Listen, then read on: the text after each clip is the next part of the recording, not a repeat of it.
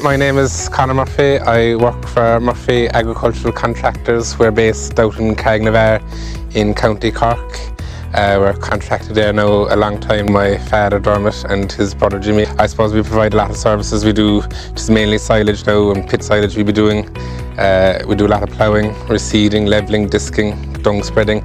Well, I suppose we're at Umbilical Slurry there now. The last is nearly 10 years, if not more at this stage now. It's a grand system of slurry, like, you know, you could pump out 40,000 gallons there in an hour compared to a tank, and you know, there's no wear and tear on the passage.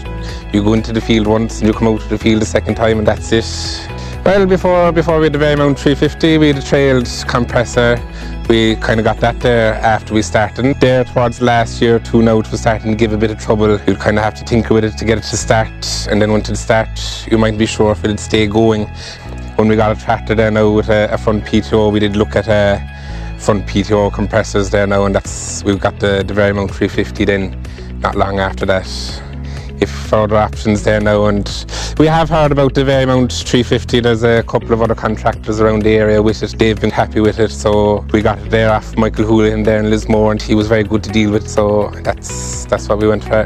The sooner you can blow out the pipe, the sooner you can move to the next field or get to the next job and finish up for the day. Like, so with the trail compressor, it was taking its time now to get to Dermot at the end of the field, but compared to the Varimount, we would turn on the front PTO there with a switch and it's blowing air straight away, and it wouldn't be long before it'd be out the field. So with that, like, tis a time saver that way, like, you know, whether it is tick slurry, to blow it no matter what kind of slurry is inside the pipe, to be fair, and it wouldn't leave much slurry left in the pipe anyway when you'd be rolling up afterwards as well.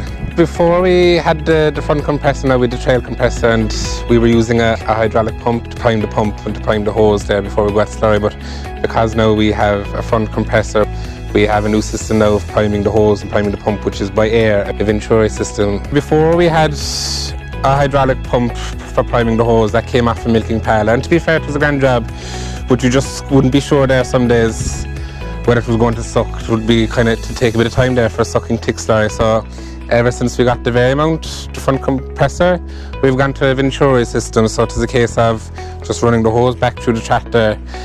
This pipe here now is coming out, and there's a small pipe inside, I suppose just half a foot now, that length, and as the air is going through that small pipe, it is creating a vacuum here now behind it, so it is running through this barrel. So it is a case of just opening this valve.